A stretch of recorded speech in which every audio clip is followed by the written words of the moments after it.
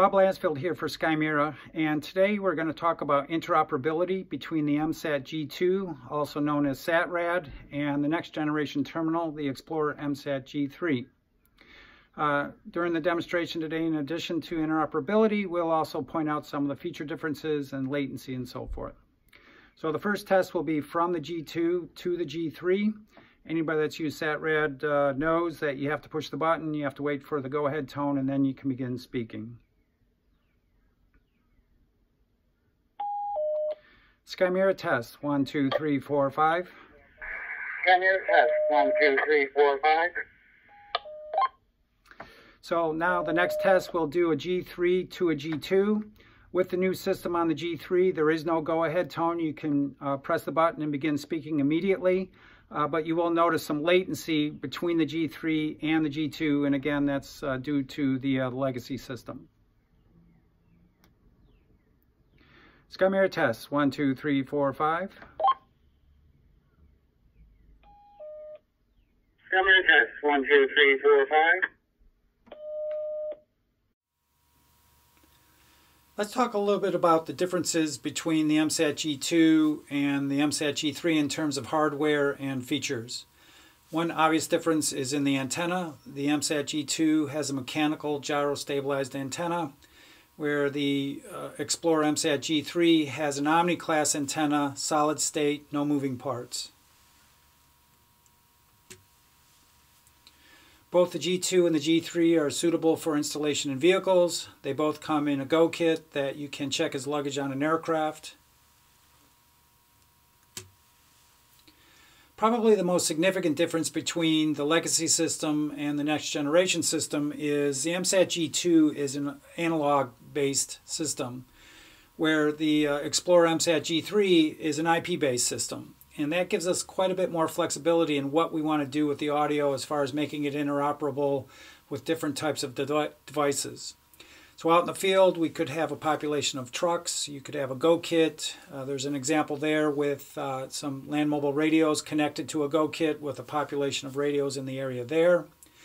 And the audio will go up over the satellite, come back down into either a public or a private IP network.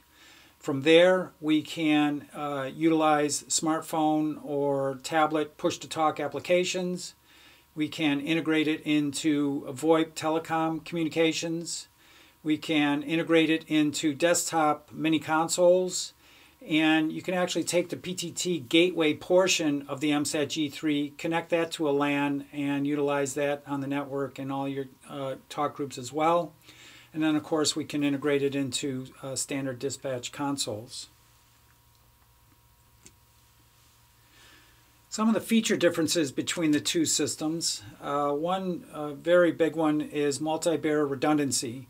The Explorer MSAT-G3 supports satellite, LTE, 5G, FirstNet communications. As I mentioned, you can also connect it into a LAN or Wi-Fi. And you can configure the terminals to automatically fail over in a prioritized manner that you configure. And of course, the MSAT-G2 being an analog system, that capability is not available. GPS tracking, the MSAT-G3 will transmit a GPS report once every minute, where the MSAT-G2 only transmits a GPS report whenever the push-to-talk button is pressed. Land mobile radio crossband, you can do that with a cable and a patch switch on the MSAT-G3, where the MSAT-G2 requires an additional device to be installed. Talk group management is handled by the customer on the MSAT-G3, where on the legacy system you need to contact a service provider to manage your talk groups. Encryption, the MSAT-G3 has end-to-end 256 encryption, and again with the analog system on the G2, encryption is not available. To finish our demonstration today, we're going to do a G2 to G2 communication and then a G3 to G3 communication, just to highlight again the differences between the legacy system and how much faster the new system is.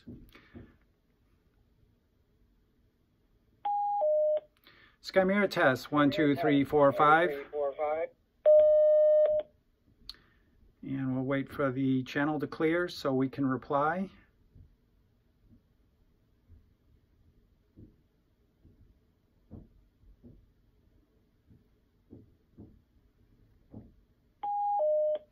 Skymira test 5, 4, 3, 2, 1.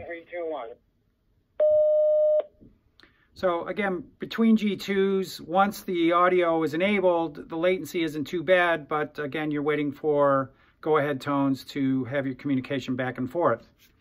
Now, with the G3 to G3, again, we can just push the button and start talking. Very similar experience to a land mobile radio communication. Skymira test 1, 2, 3, 4, 5. Skymira test 1, 2, 3, 4, 5. Skymira test 1, 2, 3, 4, 5.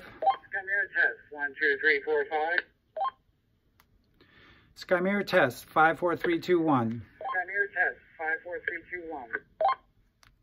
Skymira test 5, 4, 3, 2, 1. Skymira test 5, 4, 3, 2, 1.